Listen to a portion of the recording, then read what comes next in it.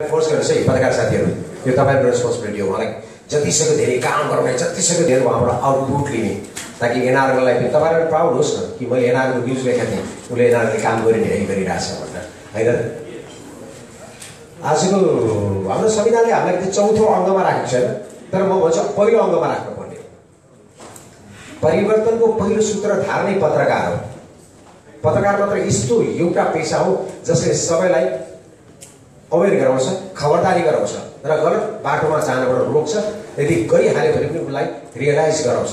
त्यो पत्रकारले मात्र सक्छ, अरू कसैले पनि सक्दैन।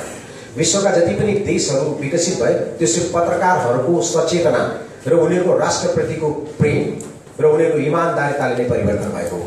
नत्र भने कुनै पनि शासक वा सत्तामा पुग्ने व्यक्तिले आफ्नो मात्रै हेर्छ, तर पत्रकारले समग्र देशको जनताको त्यो आवाजविहीनहरूको आवाजहरूलाई पनि समेट्छ। त्यही भएर आज हाम्रो भवन भट्टजीले यो घोषणा सभा चाहिँ पत्रकारहरूको विषय गरौँ, किनभने उहाँहरू नै सबैभन्दा परिवर्तनको सूत्रवाहक हुनुहुन्छ भनेर उहाँ तपाईँहरूको सामु हुन्छ। अरू केही तपाईँहरूले मबाट सुन्न चाहन्छ कि तपाईँलाई भट्टजीकै भवनजीकै कुरा सुन्न मन लाग्यो है?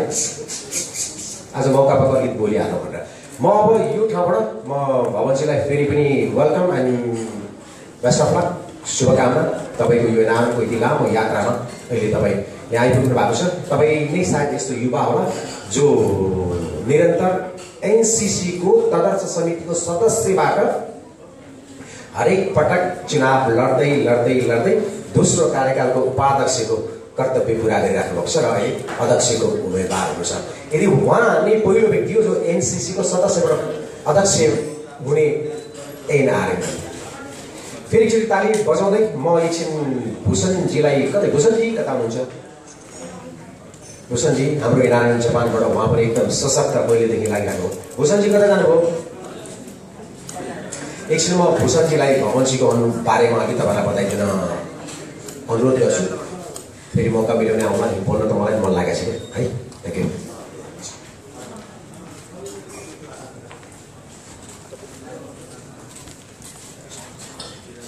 सबैमा नमस्कार। आज यो पत्रकारहरूले भरिएको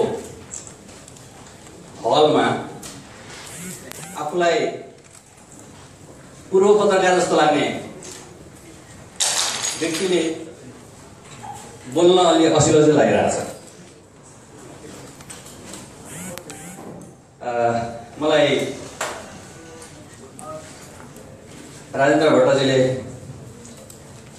भवन भट्टजीको बारेमा केही कुरा राख्दिन अनुरोध गर्नुभएको छ। हामी जापानमा एनआरएन अभियानलाई सुरु गर्दादेखि सँगसँगै छौँ र तदर्थ समितिदेखि त्यसपछिको पूर्ण कार्य समिति, त्यसपछि अध्यक्ष हुँदै अहिले आइसिसीको उपाध्यक्षमा पनि दोस्रो कार्यकाल लगभग सम्पन्न गर्न गइरहनु भएको छ।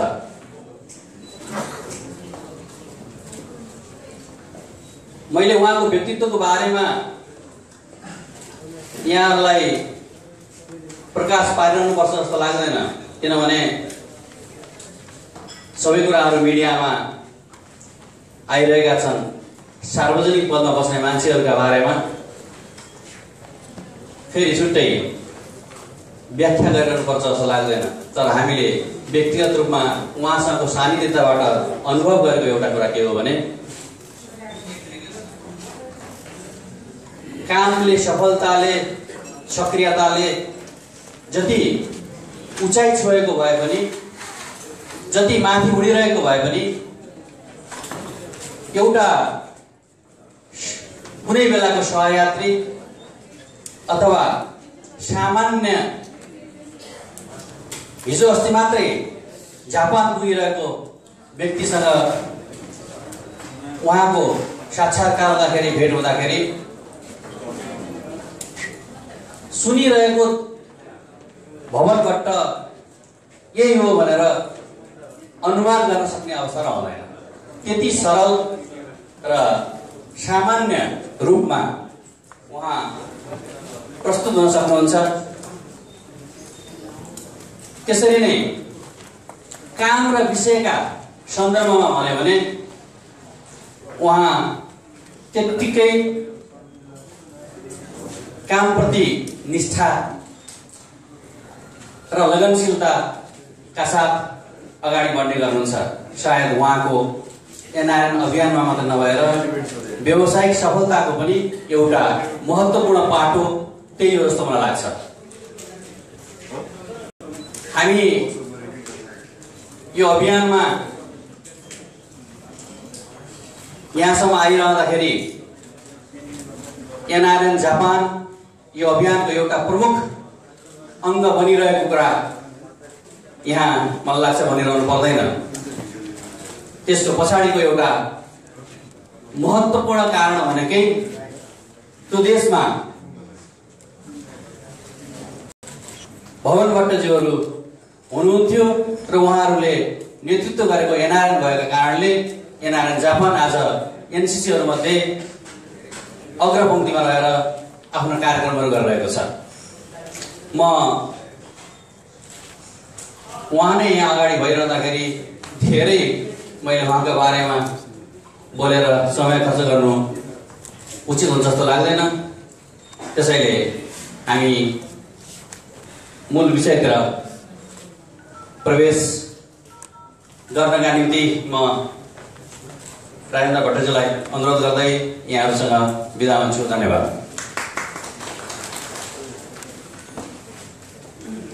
हुन त अब तपाईँहरूलाई हाम्रो भन्दा पनि महत्त्वपूर्ण कुरा भवनजीको सुन्न आउनको मलाई थाहा छ, तर त्यसको अलिकति बेनिफिट लिएको थियो।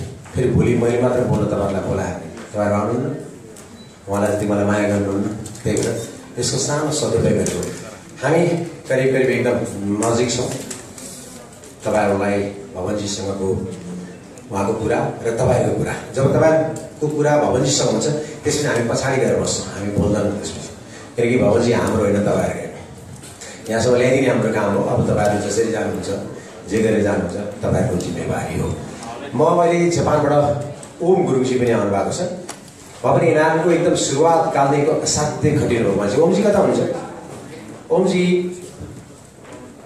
ओमजी त्यसै गरेर मैले भर्खर मेरो दिव्य दृष्टिले एउटा कुरा पत्ता लगाएँ। मलेसियामा भर्खरै मात्र सम्पन्न भएको निर्वाचनबाट, प्लिज ओमजी अगाडि याद गर्छ, मलेसियाको निर्वाचनमा अत्याधिक बहुमतले आफूलाई विजयी गर्न सफल हुनुभएको हाम्रो मलेसियाका त्यसै नेपालीजी, मेरो दिव्य दृष्टिले देखेको सही हो कि गलत हो?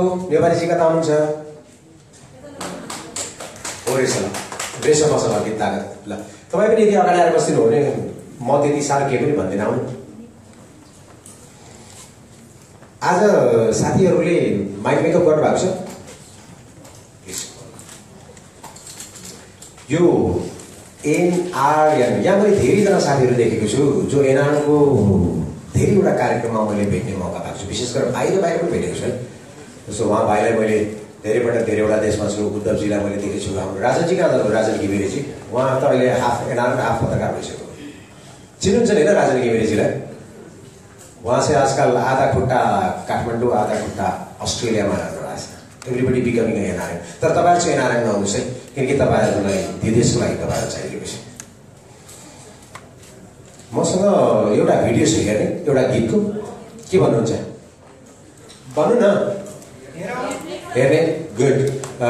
म ल्यापटपमा जो साथी टेक्निसियन हुनुहुन्छ उहाँलाई यो गीतको साउन्ड सहित अगाडिदेखि प्ले गरिदिनु हुन म एकदम भित्रबाट अनि पछि म मिठो लन्च पनि पाउँछु है उहाँलाई त्यो प्ले गरिदिनु भयो भने।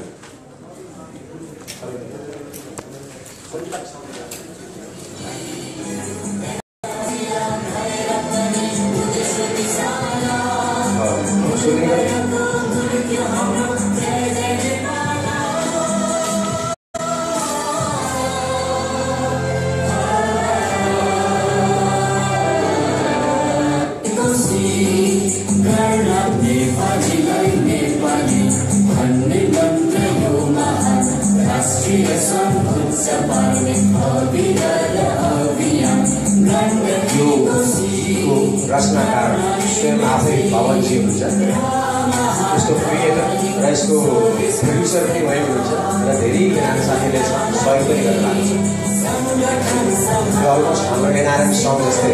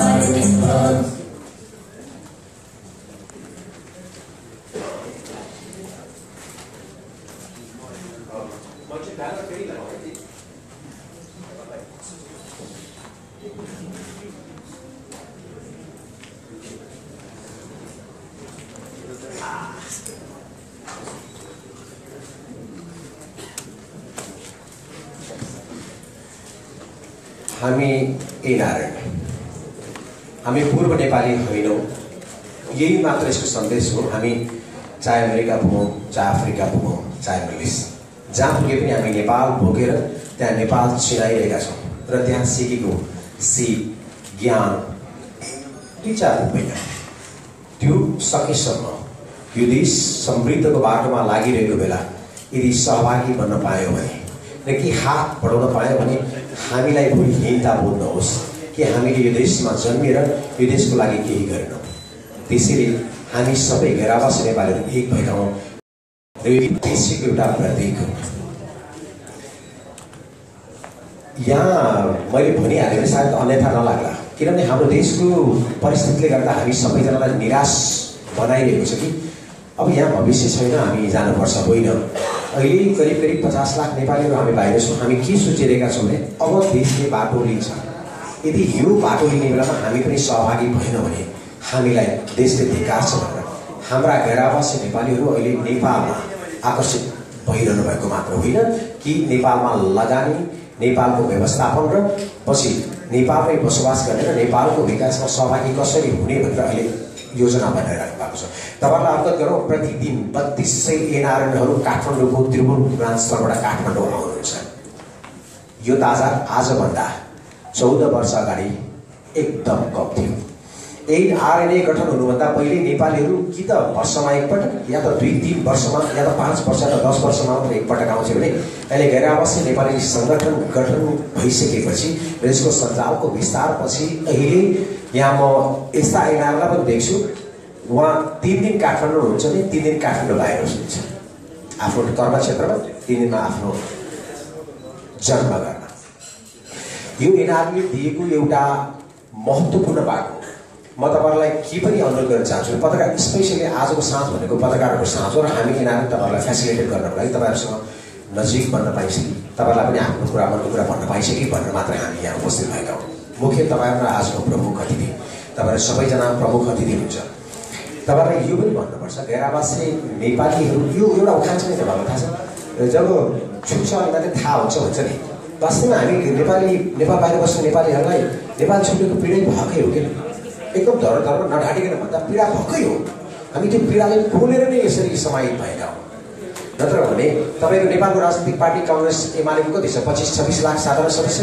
हाम्रो एनआरएनमा कति छ? 50 लाख छ।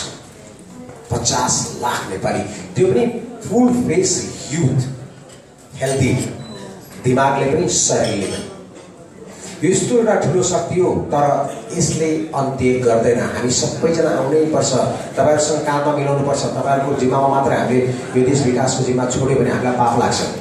र विशेष गरेर जर्नलिस्ट साथीहरूलाई म आजको यो उसमा यो अर्को पनि अनुरोध गर्न चाहन्छु कि तपाईँहरूको जुन लगन, जुन तपाईँको मेहनत छ, त्यो साँच्चै हामीले बयान गर्नु त्यो सम्भव छ। त्यो बयान गर्ने बेकार मैले बेकार त्यो वर्डै पाउँदैन, त्यो शब्दै पाउँदैन, त्यो किन प्रयोग गरेर भने हुन्छ। तपाईँहरूले गरेर नै हामी यति धेरै अगाडि बढेका हौँ। तपाईँहरू नभइदिएको भए नारायण आज यति ठुलो प्रोफाइलमा हुन्थ्यो जस्तो। आज भवनजीको घोषणा सभामा यति धेरै माया गरेर आउनु भएको छ जस्तो। क्यामेरा हेर्नुहोस्, छैन स्टिल क्यामेरा हेर्नुहोस्, कपी कलम लिएर बस्ने दाजुभाइहरूलाई हेर्नुहोस्, बहिनीहरू हेर्नुहोस्, युथहरू हेर्नुहोस्। तपाईँहरूको यो जोस, तपाईँहरूको यो सक्रियता, तपाईँहरूको यो केही गरौँ भन्ने जुन भावना छ नि, वास्तवमा देश विकास गर्ने यही भावनाले। पोलिटिक्समा बाहेक अरूमा त युवाले हुन्छ नि। अघि 2-3जना युवा जर्नलिस्टलाई मैले भनेको थिएँ, वाउ कस्तो खुसी लाग्यो, युवाहरू जर्नलिजममा यति अगाडि हुन्छ। पोलिटिक्समा पनि भइदिए मेरो देश कस्तो होला भनेर। अनि एकजना बहिनीले मलाई भन्नुभयो, अब हामी जाँदैछौँ नि, मैले भने तारिफ चाहिँ थ्याङ्क्स गड तपाईँले कमसेकम विचार राख्नुभयो, नत्र पनि कुनै पनि युवा राजनीति गर्ने इच्छा व्यक्त गर्दैन। राजनीति बिना देश विकास हुँदैन मान्छे आएर। हामी त सिर्फ तपाईँहरूको साथको लागि। म किन यो अझाइरहेको छु तपाईँलाई थाहा छ? म एउटा समय हेरिरहेको छु, यो तपाईँको र भवनजी बिचको साक्षात्कारको एउटा समय पर्खेर बसिरहेको छु। त्यही भएर म अलिकति तपाईँलाई गफ भनौँ अथवा के भनौँ, एकछिन पर्ख्यौँ के भन्नु साथी, कि नपर्ख्यौँ?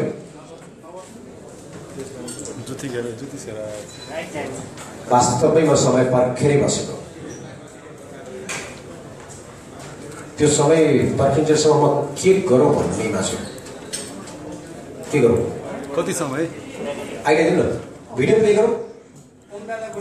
हजुर अमदाइ बोल्नु, तपाईँको अगाडि माइक छ, हेर्नु त 6 इन्चीमा छ, 6 इन्चीमा, धेरै टाढा पनि छैन। ल गरौँ त पनि छैन, डाक्टरी।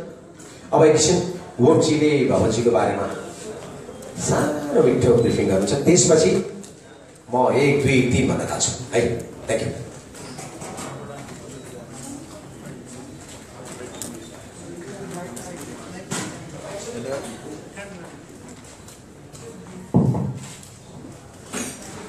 सम्पूर्ण यस हलमा पाउने पत्रकार मित्रहरूमा मेरो अभिवादन।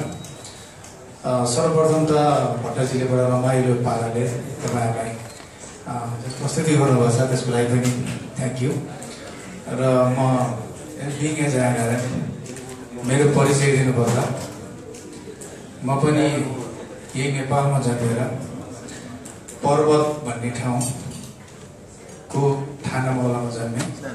त्यसपछि स्याङ्जामा माइग्रेट भएँ र स्कुल गएँ, कलेज गएँ र म रोजगारीको क्रममा हजारौँ युवाहरू जसरी विदेश थिए त्यसरी नै म पनि विदेश गएँ। विदेश जाने क्रममा पहिला आफ्नो रोजीरोटी र आफ्नो वासस्थानको निम्ति घर बनाउने कोसिस गरेँ, आफूको ऋणहरू तिर्ने कोसिस गरेँ र आफूले आफ्नो इष्टमित्रहरूलाई 2-4वटा साडी 2-4वटा घडी लिएर आउने क्रम भयो। त्यो सबैको एउटा प्रक्रिया हो।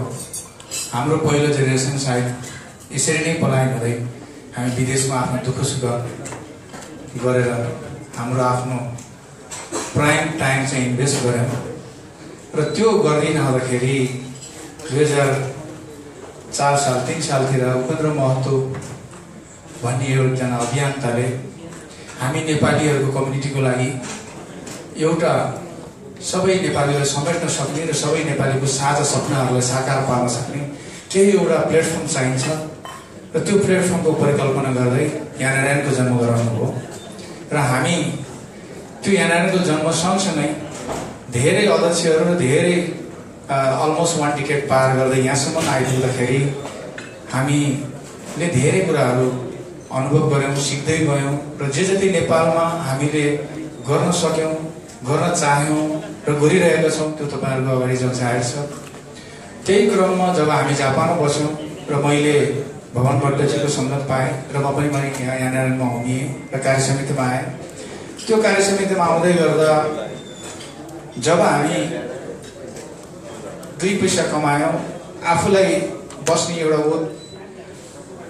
एउटा घर बनायौँ, आफूलाई खाना खाने अलिकति अन्न पानीको जुगाड गरौँ। त्यसपछि हामीले पनि हामी जन्मेको मातृभूमिलाई केही गर्नुपर्छ भन्ने भावनाको जागरण सँगसँगै हामी जब मातृभूमितिर एउटा सम्बन्ध, आत्मीयता र हार्मोनी र त्यो सबैलाई जोड्दै आउँदाखेरि हामीले एकजना यस्ता अभियन्ता पायौँ। साँच्चै भन्दा म उहाँसँग यति नजिक रहेर काम गर्ने गर्दा मैले धेरै कुराहरू सिक्न पाएको छु। जसरी म पर्वतमा जन्मेर माइग्रेट हुँदै म विदेशमा गएँ, त्यसरी नै उहाँ पनि गोर्खाको तान्द्राङमा जन्मिनु हो र त्यही नेपालीको छोरा हो जसले पायल चप्पल लाएर हामी स्कुल जान्थ्यौँ। त्यही नेपालीको छोरा हो हामी घरमा बेलुका मही र मकै खान्थ्यौँ।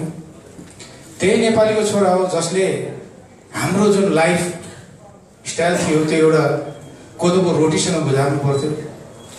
उहाँ त्यो अवस्थालाई अलिकति जम्प गरेर, अलिकति हिम्मत गरेर उहाँ पनि म जस्तै बोइङ चढेर जापान जानुभयो।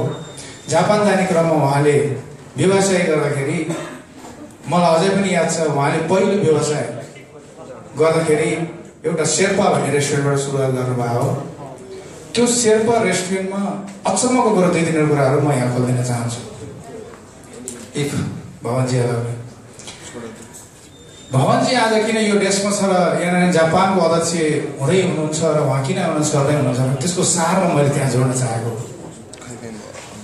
त्यो शेर्पा रेस्टुरेन्ट खोल्दाखेरि गजबको कुरा के थियो भने म पनि रेस्टुरेन्ट व्यवसाय नै थिएँ, तर मैले के गर्थेँ भने मैले थाई रेस्टुरेन्ट खोलेँ, कोरियन रेस्टुरेन्ट खोलेँ, चाइनिज रेस्टुरेन्ट खोलेँ, अनेक गरेँ। कहिले पनि मलाई त्यो फिलिङ, त्यो नेपालीत्व भन्ने कुरो त्यति बेलासम्म जागरै भएन। उहाँले शेर्पा रेस्टुरेन्ट खोल्दा शेर्पाको ड्रेस लगाएको केटीहरू हुनुहुन्थ्यो।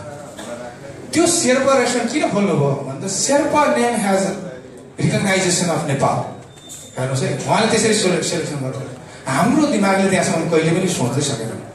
हामीले त के गर्यौँ भने पैसा कमाउनुतिर लाग्यौँ, पैसा कमाउँदा जे ब्रान्ड हुन्छ, जे गर्छ त्यसले गर्न कोसिस गऱ्यौँ। उहाँको त्यो स्टार्टिङ पोइन्टको जुन त्यो नाम रोजाइ, त्यो नेपालीत्व, त्यो अपनत्व र त्यो नेपाललाई सेल गर्ने र इन्ट्रोड्युस गर्ने जुन क्षमता र त्यो सोच, त्यसको जुन एउटा भिजन थियो, त्यसले आज भवन भट्टजीलाई यो देशसम्म ल्याइपुर्याएको छ। मैले चिनेको भवन भट्टलाई मैले यसरी भन्नुपर्दाखेरि आज हामी सारा जति पनि 70 लाख नेपालीहरू विदेशमा छौँ र 3 करोड नेपालीहरू नेपाल र विदेशमा छरिएर रहेका छौँ। त्यो एउटा गर्व गर्ने लाइफ, एउटा डाइनामिक, एउटा इन्टरप्रेनर जसले यहाँ नारायणको लागि पनि केही गर्न सक्छ र जसले नेपालको लागि पनि केही देन दिन सक्छ र केही हाम्रो लागि पनि कन्ट्रिब्युसन र सेक्रिफाइसहरू गर्न सक्छ। उहाँको यो यससम्म आउँदा मैले धेरै सन्दर्भमा धेरै कुराहरू सिक्न पाएँ र यो पछि फेरि क्रमबद्ध चरणमा उहाँले भन्दै जानु होला र मलाई 2 सप्ताह राख्न दिनुभएकोमा मैले अलिकति टाइम टेकिङ गरेँ, यसको लागि धन्यवाद दिँदै please carry on. Thank you very much. Thank you. उहाँले टाइम लिनु भएको होइन, उहाँले टाइमलाई सदुपयोग गर्नुभएको, किनकि मलाई पर्खाउनु थियो, पर्खेको छ। तपाईँहरूलाई अलिकति भए पनि मिठो एक्सपिरियन्स हुनुहुन्छ। अब लगभग समय सक्यो मेरो, है, तपाईँको होइन, अब तपाईँको समय सुरु हुँदैछ। तपाईँ भवनजीहरूमा अब मेरो चाहिँ लगभग समय सक्यो। भवनजी, आरजी, सरी, 1 2 3। अब तपाईँ र भवन भट्ट बिचको समय सुरु भयो। प्लिज ताली बजाएर भवनजीलाई उहाँको आफ्नो घोषणा पत्र बारेमा जानकारी गराइदिनु हुन र अब साक्षात्कार मात्र पत्रकारसँग गरिदिनु हुन हार्दिक अनुरोध गर्दछु। प्लिज।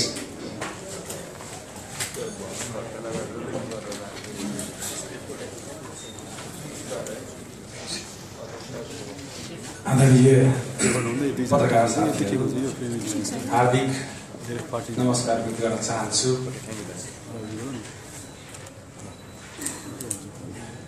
आज देखिसक्नुभयो घोषणा सभा भनेर निमन्त्रणा पनि मैले पठाएँ। त्यसको लागि शनिबारको दिनमा पनि अत्यन्त व्यवस्थाका बावजुद आइदिनु भएकोमा हृदयदेखि धन्यवाद दिन चाहन्छु। मैले यसलाई आफ्नो दस्तावेजलाई लेखेर ल्याएको छु र म यहाँलाई पढेर सुनाउने अनुमति चाहन्छु। यहाँलाई सुनिदिनु होला। नेपालीका लागि नेपाली भन्ने मूल मन्त्रका साथ विगत 14 वर्षदेखि समृद्ध नेपालको सपना साकार पार्न लागि परेको गैर आवासीय नेपाली सङ्घको अभियानमा म सुरुका दिनदेखि नै सक्रियतापूर्वक संलग्न हुँदै आइरहेको कुरा यहाँहरूलाई अवगत नै छ। विदेशमा रहेका हामी नेपाली मूलका तथा नेपाली नागरिकलाई आफूले आर्जन गरेको सिप, ज्ञान र पुँजीलाई मातृभूमिको विकासका लागि अधिकतम उपयोग गर्ने पुनित उद्देश्यका साथ एउटा साझा सङ्गठनमा गोलबन्द गर्ने यो अभियानमा मैले जापानबाट स्थापना कालदेखि नै सक्रिय भूमिका निभाउँदै आइरहेको छु। गैर आवासीय नेपाली सङ्घ जापानको स्थापना कालको र दोस्रो कार्यकालको कार्यसमिति सदस्य, त्यसपछि राष्ट्रिय समन्वय परिषदको अध्यक्षको अनुभव लिएर अन्तर्राष्ट्रिय समन्वय परिषदमा कोषाध्यक्ष हुँदै लगातार दोस्रो पटक उपाध्यक्षको महत्त्वपूर्ण जिम्मेवारीमा छु। मेरो यही निरन्तरता र जिम्मेवारी बोधले मलाई सँगै गैर आवासीय अभियानको नेतृत्व लिन अप्रेरित गरिरहेको छ। मेरा अग्रजहरू, सहयात्रीहरू र यस अभियानमा आइरहनु भएका नयाँ मित्रहरू सबैको अभिप्रेरणाले पनि मलाई थप उत्साहित बनाइरहेको छ। मैले सुरुदेखि नै सबै गैर आवासीय नेपाली साथीहरूको सक्रिय सहयोग र सद्भाव पाउँदै आएकोले अहिलेसम्मका पदीय जिम्मेवारीहरू पुरा गर्दै आएको छु र अब आउने गैर आवासीय नेपाली सङ्घको अन्तर्राष्ट्रिय महाधिवेशनमा पनि सबै एनआरएन साथीहरूबाट थप उत्साहका साथ सहयोग र सद्भावको अपेक्षा गर्दछु। संस्थाको जिम्मेवारीमा स्वाभाविक रूपमा खुड्किला उक्लँदै अगाडि बढेको अनुभव र यो अभियानमा आफ्नो तर्फबाट सक्दो योगदान गरिरहेको अवस्थामा अझ बढी जिम्मेवारी सम्हाल्न मलाई सबैको सहयोग रहने विश्वास गरेको छु। गैर आवासीय अभियान अहिले विश्वका 77 राष्ट्रहरूमा सङ्गठित भइसकेको छ। हाम्रो यो सञ्जाल जति बढिरहेको छ त्यति नै हामी नेतृत्व वर्ग लगायत सबै अभियन्ताहरू उत्तिकै जिम्मेवार हुँदै परिवर्तित परिस्थिति अनुसार अगाडि बढ्न आवश्यक छ। म स्थापना कालदेखि आजसम्म यही अभियानमा निरन्तर सक्रिय भइरहेको कारणले पनि संस्थापकहरूको भावनादेखि वर्तमान नेतृत्वको आगामी सोचसम्मलाई नजिकबाट अनुभव गरिरहेको छु। त्यसकारण पनि यो अभियानलाई स्वाभाविक रूपमा अघि बढाउने चुनौतीलाई मैले सहजतापूर्वक स्वीकार गरेको छु।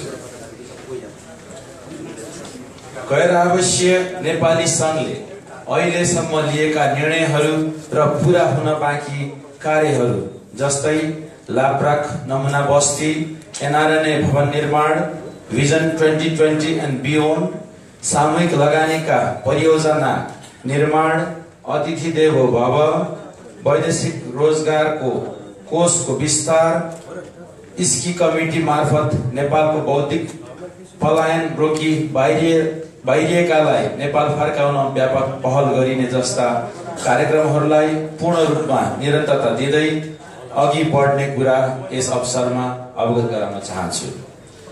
साथै मेरो कार्यकालका लागि केही नयाँ एजेन्डाहरू पनि तयार गरेको छु। जस्तै वैदेशिक रोजगारी आपतकालीन कोषलाई सदुपयोग गर्दै गैर आवासीय नेपाली सङ्घमा आबद्ध वैदेशिक रोजगारीमा रहेका नेपालीहरूको बिमा गरिनेछ, महिला फोरमलाई सशक्त बनाइनेछ, स्टार्टअप फन्डको व्यवस्था गरिनेछ, स्मार्ट एनआरएन बनाइनेछ, हरेक एनसीसी का एक विशेष परियोजनाको परिकल्पना गरिएको छ, सामाजिक उद्यमशीलतालाई प्रवर्धन गरी महिला तथा युवाको सहभागिता वृद्धि गरिने कार्यक्रम रहनेछ। भर्खरै गैर आवासीय नेपाली संघका राष्ट्रिय समन्वय परिषदहरूले नयाँ नेतृत्व पाएका छन्। मैले यस अभियानमा स्थापना कालदेखि सक्रियतापूर्वक खटिरहनु भएका र यस अभियानमा नयाँ उमङ्गका साथ जोडिनु भएका सम्पूर्ण साथीहरूसँगको सहकार्यलाई अघि बढाउँदै आगामी कार्यकाल 2017-19 का लागि विस्तृत एजेन्डाहरू तयार पारेर छिट्टै सार्वजनिक गर्ने प्रतिबद्धता व्यक्त गर्दछु। आज एनआरएन अभियानले जुन उचाइ प्राप्त गरेको छ त्यो तपाईं पत्रकारहरू साथीहरूको सकारात्मक र सक्रिय सहयोग बिना सम्भव हुने थिएन। त्यस निम्ति म पनि तपाईहरूप्रति धेरै आभारी छु। साथै मेरो आगामी कार्यकालमा यहाँहरूको सहयोगको विगतमा भन्दा अझ बढी सहयोग पाउने अपेक्षा गर्दछु। धन्यवाद। जय एनआरएन।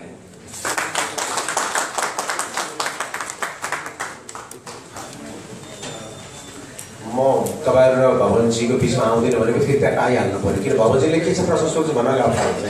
त्यही भएर म उहाँको र तपाईँको बिचको एउटा सूत्रधार भनेको छु। अब पत्रकारको लागि प्रश्न उत्तरको फ्लोर ओपन भयो।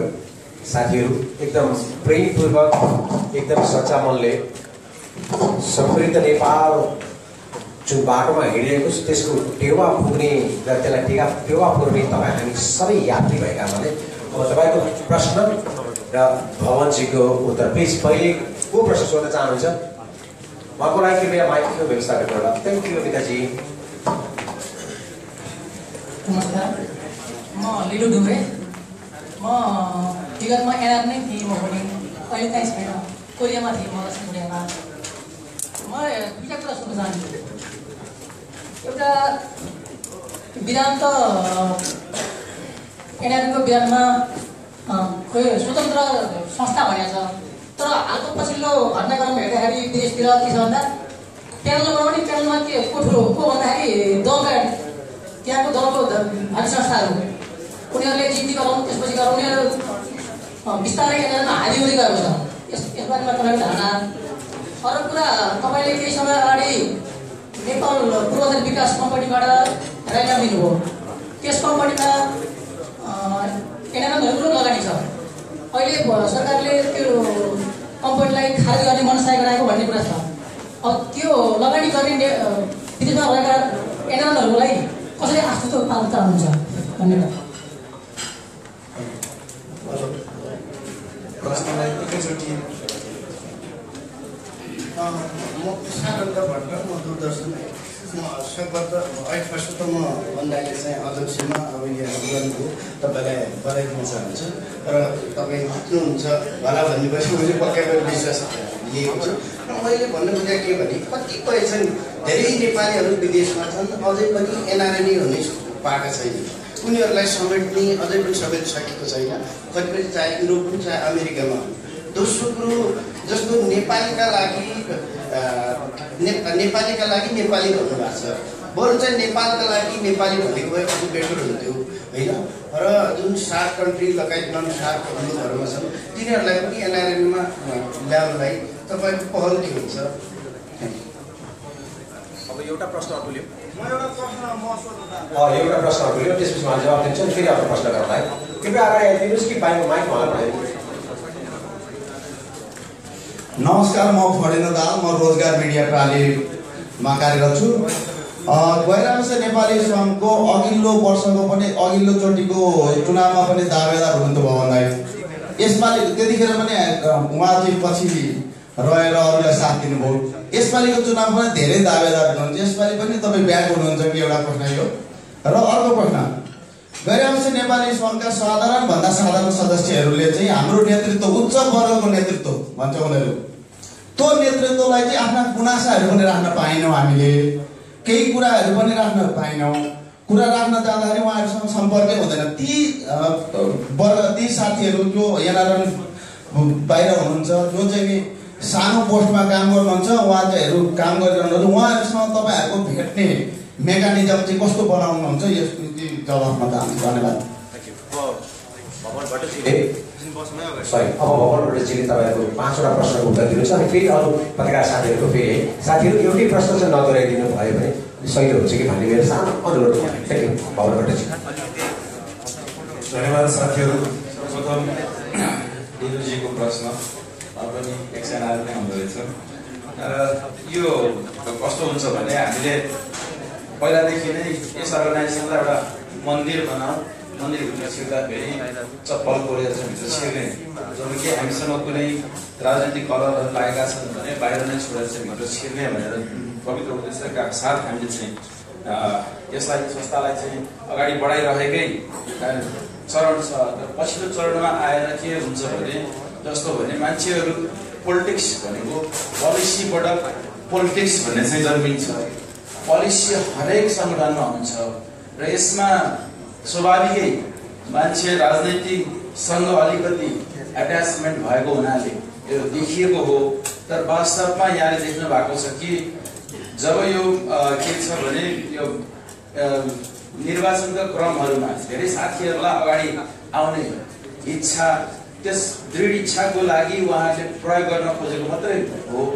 जब त्यो आइसकेपछि यस्तोसँग देखिन्छ कि हामीले धेरै राष्ट्रहरूमा केही 1-2 राष्ट्रहरूलाई छोडेर त्यसबाहेकका राष्ट्रहरूमा यति सौहार्दपूर्ण ढङ्गले कार्यकाल चलिरहेको चाहिँ हामी देखिरहेछौँ।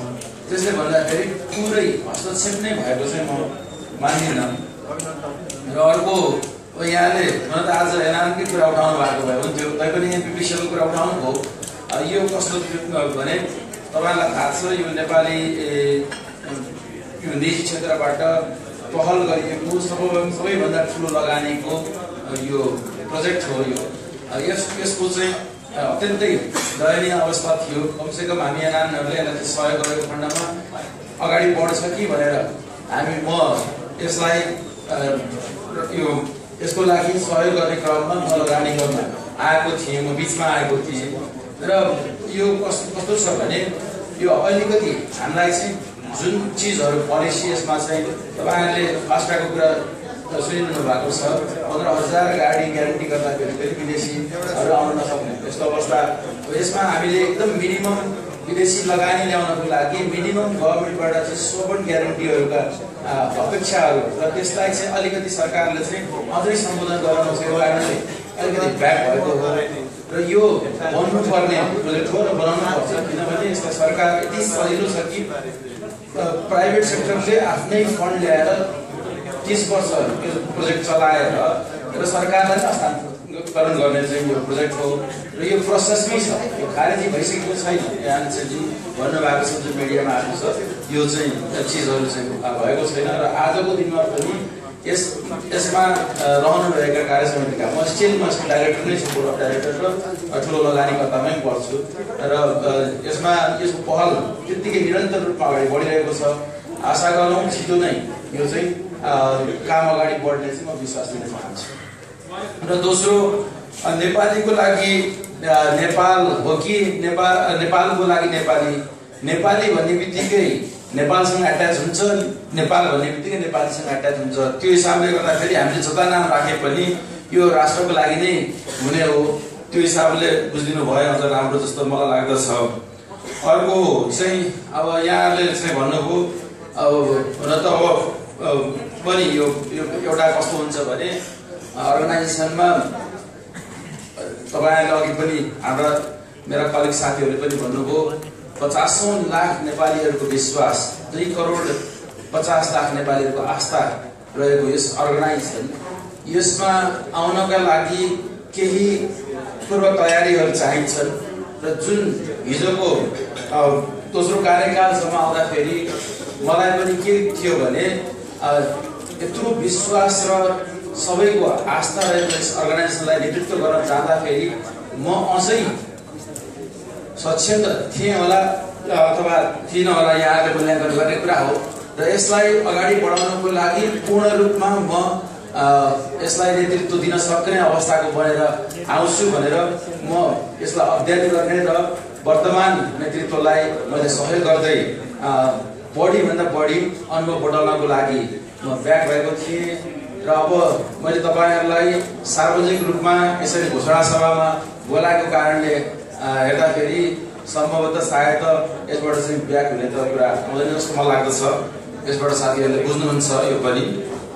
र अर्को यो मेकानिजम नै कस्तो छ भने अघि भर्खर ओमजीले भन्नुभयो कि सम्पूर्ण इभन उपेन्द्र महतोजी हुनुहोस्, यस गर्नेजी हुनुहोस्, म नै भनौँ, ओमजी नै भनौँ अथवा भूषणजी नै भनौँ अथवा हाम्रो मलेसियाको खगेन्द्रजीको कुरै भने पनि हामी पहिलो जेनेरेसनका एनआरएनहरू हौँ जुन देशमा इस्टाब्लिस हुनको लागि हामीले एकदम मिनिमम लेभलका अवस्थाहरूबाट गुज्रिँदै हामीले केही अगाडि चाहिँ बढेका हौँ। त्यो हिसाबले गर्दाखेरि सबै नै मलाई चाहिँ यसको चाहिँ अलमोस्ट 99% साथीहरू नै डाउन टु अर्थ छन् भन्ने चाहिँ मलाई लाग्छ।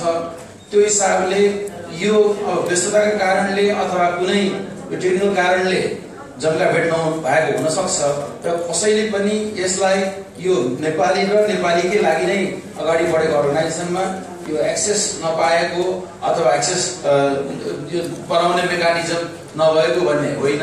हामीसँग अधिवेशनहरू प्रत्येक देशमा हुन्छन्। अहिले त अझ कस्तो छ भने त्यो राष्ट्रिय समन्वय परिषदबाट त्यसका विभिन्न क्षेत्रहरूमा पनि त्यसका रिजनल अर्गनाइजेसनहरू बनेका अवस्था छन्।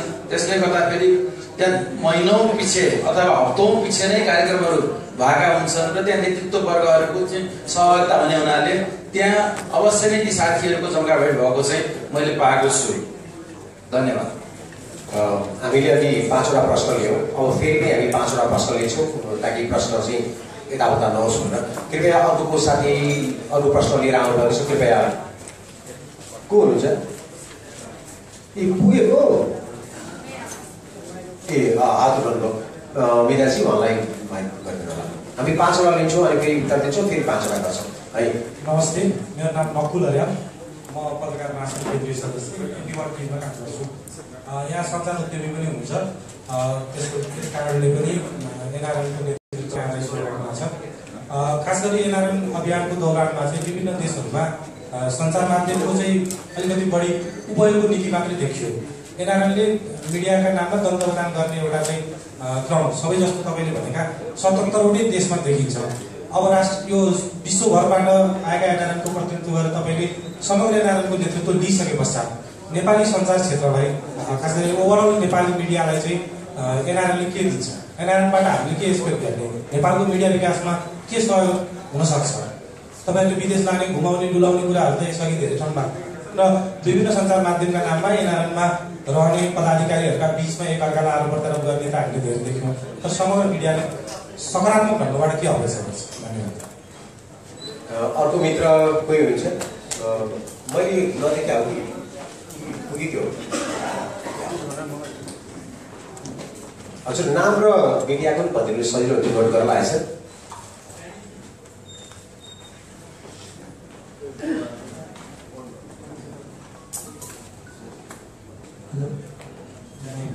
म कृष्ण ढुङ्गा नागरिक न्युज.com।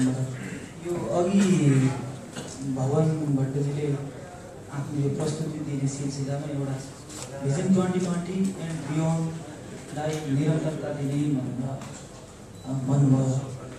यसलाई लिएर एनआरएन विभाजित देखिन्छ। पछिल्लो समय त्यो जर्मनीको सम्मेलनमा पनि देखिएको थियो।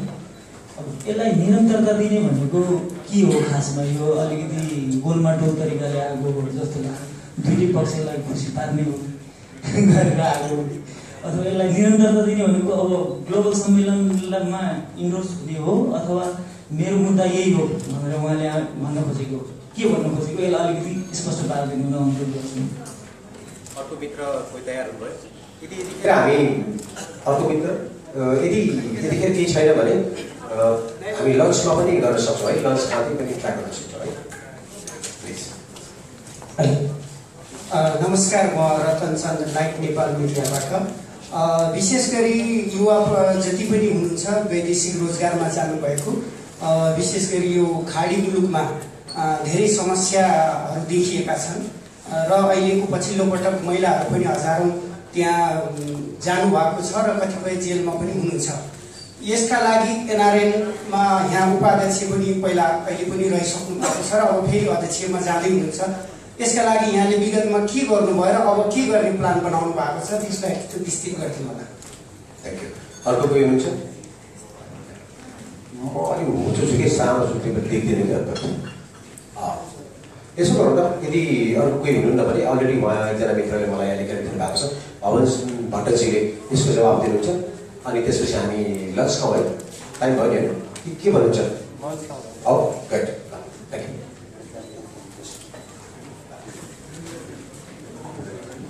धन्यवाद पत्रकार साथीहरू। अघिको एउटा मैले एड्रेस गर्नुपर्ने पनि त्यो 7 मुलुकलाई चाहिँ किन हामीले चाहिँ इन्डोर्स गर्न सक्दैनौँ भन्दाखेरि त्यो अब यहाँलाई थाहा नै छ, हामी जियो पोलिटिक्सभित्र चाहिँ घेरिएर बसेको छ, हाम्रो कन्ट्री छ र भारतसँग हाम्रो बोर्डर नभएको कारणले गर्दाखेरि त्यसलाई कन्ट्रोल गर्न गाह्रो हुन्छ। त्यसलाई पहिलो चरणमा हामी चाहिँ यसलाई यो 7 मुलुक बाहेक भनेर चाहिँ भन्दाखेरि नै अगाडि फेरि भारतसँग चाहिँ नहुने अरूसँग भयो भने फेरि हाम्रो छिमेकी राष्ट्र पनि यसलाई चाहिँ फेरि राम्रो चाहिँ रूप नदिने, त्यो कारणले गर्दाखेरि हामी सार्कलाई चाहिँ हामीले इन्डोर्स गर्न सकेका छैनौँ। यो भोलिको दिनमा सबै कुरा व्यवस्थित भयो भने हामीले सार्कलाई पनि एनआरएनका सदस्यहरू बनाउन सक्छौँ भन्ने चाहिँ मलाई लागेको छ। अनि यहाँ चाहिँ भनौँ मिडियासँग चाहिँ गर्ने सहकार्यको भागमा पत्रकार महासङ्घ यहाँको अत्यन्तै एउटा सङ्गठित एउटा राम्रो व्यवस्थित अर्गनाइजेसन छ र अहिले अन्तर्राष्ट्रिय पत्रकार भनेर विदेशमा पनि यहाँका चाहिँ शाखाहरू छन्। अब एनआरएनले चाहिँ प्रत्येक आफ्नो सभा सेमिनारमा उहाँहरूलाई इन्डोर्स गरेको छ र आउने दिनहरूमा मलाई लाग्छ एउटा एमओयू नै गरेर चाहिँ पत्रकार महासङ्घसँग अगाडि बढ्न गएको खण्डमा अझै चाहिँ राम्रो चाहिँ रूप पाउँछ कि भन्ने चाहिँ मलाई लागेको छ। त्यसपछि अब कृष्णजीको चाहिँ भिजन 2020 भिजन भनेको के हो भने यहाँ साथीहरूले अलिकति बुझिदिनुपर्छ। यो एउटा यो स्मार्ट एनआरएन एउटा यो कन्सेप्ट हो। यो नबुझेको के हो भने संस्थालाई कसरी दह्रो बनाउने, कुनै पनि अर्गनाइजेसनको भिजन देख्नुपर्छ। अब त्यो त्यही आधारमा नै यसको भिजन बनाइएको हो र यसभित्रका कन्टेन्टहरूलाई कसरी चेन्ज गर्दै लाने, हामी कसरी यसलाई परिष्कृत बनाएर जाने, यसको मुख्य सेक्रेटरीलाई कसरी दह्रो बनाउने र आफै सस्टेन कसरी भएर जाने भन्ने एजेन्डाहरू हो। यसमा अब साथीहरूको बुझाइमा त्यसलाई एउटा त्यो विवाद आएको जस्तो देखिएको हो। वास्तवमा त्यो कन्टेन्टभित्रको इस्युहरूमा हाम्रो डिस्कसन हो। भिजन भन्ने त कुरा त तपाईँलाई 20 देख्नुपर्छ, 30 देख्नुपर्छ, 50 देख्नुपर्छ, किनभने यो अर्गनाइजेसन त अब निरन्तर रूपमा अगाडि बढ्दै जान्छ। हामी पहिलो जेनेरेसन छौँ भने दोस्रो जेनेरेसन, तेस्रो जेनेरेसनहरू भारतीयहरू अहिले विदेशमा अफ्रिकामा हेर्ने हो भने चौथो जेनेरेसनसम्म भारतीयहरू त्यहाँ चाहिँ बसेका छन्। त्यो हाम्रो अब आउने यो अपकमिङ प्रोसेस हो। त्यसको लागि निरन्तरता दिनको लागि मैले सकेसम्म पहल गर्छु भनेर यो, किनभने भिजन यो अत्यन्तै परिष्कृत रूपमा आउनुपर्छ र स्मार्ट एनआरएन बन्नुपर्छ भन्ने अवधारणाका स्वरूप यो आएको हो। अन्यथा नदिदिनँ होला यसलाई। यसमा कुनै पनि यसमा यो ब्यालेन्स गर्ने र मैले यसलाई त्यो ट्रिटी गेम खेलाएर नसोच्नु होला। अर्को साथीले चाहिँ सोध्नुभयो यो मिडल इस्ट र मलेसिया इभन जापानमा पनि धेरै अब लेबर समस्याहरू छ। ती देशप्रति जहिले पनि हामीले एनआरएनले पहिलादेखि नै हामीले धेरै पहलहरू गर्दै आयौँ। जस्तो विगतमा इन्सुरेन्स धेरै कम थियो, 10 लाख ल्याउन सक्यौँ। अब अहिले श्रम सहचारीहरू धेरै देशमा पठाउने निर्णय गराउन सक्यौँ। सरकारसँग लिमिटेड रिसोर्स थियो, उहाँहरूले बुझ्नु नै भएको थिएन। हामीले उहाँहरूलाई चाहिँ यो बुझाउनको लागि नै हाम्रो यो लामो समय लागेको थियो र आउने दिनहरूमा पनि श्रम सहचारीलाई अलिकति एउटा अलि व्यवस्थित रूपमा बनाउने र हामीले एउटा चाहिँ एउटा यो लेबर फन्ड भनेर चाहिँ गरेका थियौँ। आजको दिनमा अध्यक्ष शेष घलेज्यू र 1 करोड र मैले 1 करोड राखेर अनि अरू साथीहरूको जोड्दाखेरि 2 करोड 50 लाखको फन्ड भएको छ। यसलाई अझै अगाडि बढाएर अझै सशक्त रूपमा यसलाई बढाएर अघि मैले भनिसकेँ इन्सुरेन्सको व्यवस्था हामी नयाँ पोलिसीहरू ल्याउँछौँ। ती चिजहरूलाई राखेर यो मिडल इस्टमा हामीले सम्बोधन गर्ने चाहिँ मैले नयाँ कार्ययोजना बनाएको छु। यसलाई डिटेल रूपमा अब यो सबै कुराहरू यति भेग छन् कि यसका मेकानिजमहरू आज मैले यो 1-2 घण्टामा मैले भन्न सक्दिनँ। भोलि तपाईँहरूसँग साक्षात्कारकै अवस्थामा म यहाँहरूसँग यसलाई चाहिँ विस्तृत रूपमा अगाडि बढाउँछु। अर्को दोलखा र सञ्जीव दाहालजीले लेख्नु भएको छ, दोलखा र पाल्चोकमा बनाउन भनिएको नमुना बस्तीको काम के हुन्छ? पहिलो चरणमा हामीले डिसिजन गरेको लाभराकको काम अनगोइङ प्रोसेस हो। यो अब केही महिनामा नै यसलाई चाहिँ हामीले हस्तान्तरण गर्न सक्छौँ। त्यसपछि मात्र, किनभने तपाईँलाई थाहा छ हामीसँग एकदम लिमिटेड रिसोर्स छ र यो पहिलो प्रोजेक्ट कम्प्लिट भएपछि मात्रै अनि हामीले दोलखा र सिन्धुपाल्चोकको लागि नयाँ प्लानिङ साथ जाने हामीले चाहिँ विचार राखेका छौँ। धन्यवाद। धन्यवाद भवन भट्टज्यू। अनि धेरै धेरै धन्यवाद तपाईँ पत्रकार मित्रज्यू, मिठो मिठो प्रश्न सोधिदिनु भयो आनन्दसँग। अब के गरौँ, लन्च ब्रेक गरौँ के भन्नुहुन्छ? ल म भवन भट्टज्यूलाई पनि सोध्नु, लन्च ब्रेक गरौँ भवन भट्टज्यू, लन्च ब्रेक गरौँ। अनि यस्तो लन्च गर्दा गर्दै पनि हामी कुरा गर्न सक्छौँ, किनकि हामी त परिवार भइसक्यो नि। अब तपाईँ र भवन भट्टज्यूहरू त अब एक हुनुभयो, अब हामी कोही पनि मिडिएटर बिचमा चाहिँदैन, एमसी पनि घर गएको हुन्छ अब होइन। अब तपाईँहरू खाना खानुहोस्, उहाँसँग जे तपाईँहरूको जिज्ञासा छ अलिक छुटेको अथवा अलिक पछि मनमा आएको कुराहरू प्लिज हामी सुरु गरौँ। Thank you so much, thank you. धन्यवाद साथीहरू।